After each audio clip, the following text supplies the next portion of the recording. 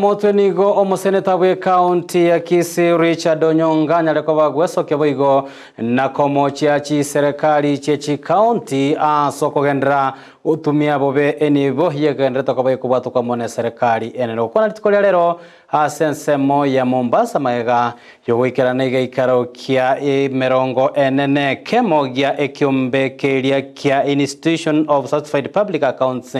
Kenya kobaga kolekana litukolia lero nigo atebanga gati ye bitango ebirire amagendro goikerana serikali chechi county no bokurumyo bagene tukabokonekiwa amona bateneri na boiga bakoreri bali bechia bisi asechi serikali chechi county where we gather all the resources we can and if we are able to beat the system we do it, where it doesn't matter whether our children, their great-grandchildren are going to pay billions of shillings because we are borrowing carelessly and recklessly, where at the rural areas most of us who are privileged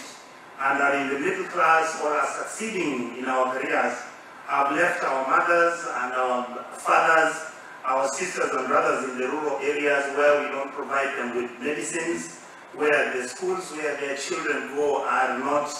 designed and organized to provide the basic service of taking this child to education, where our roads are despicable and most of the money is being pilfered by individuals who are taking this money either to Dubai, America and other places. Many of our ruling class is now buying all the property they can buy in any areas in Kenya or abroad,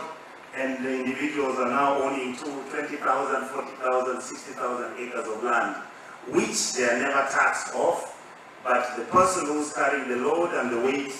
are most probably the poor people of this country. And unless we fix that software, unless we begin to carry ourselves with dignity, unless we begin to realize that this country is not bread that you eat and eat and eat and finish and wait for somebody to bring it,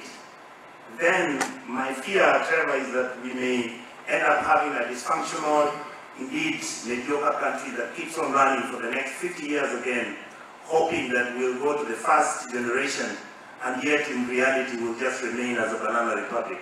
So my experience is that governors must take responsibility of making sure that they govern their counties well. My experience is that the Treasury, the Control Budget Office, and I Toko ligereria gosetoske motu mancho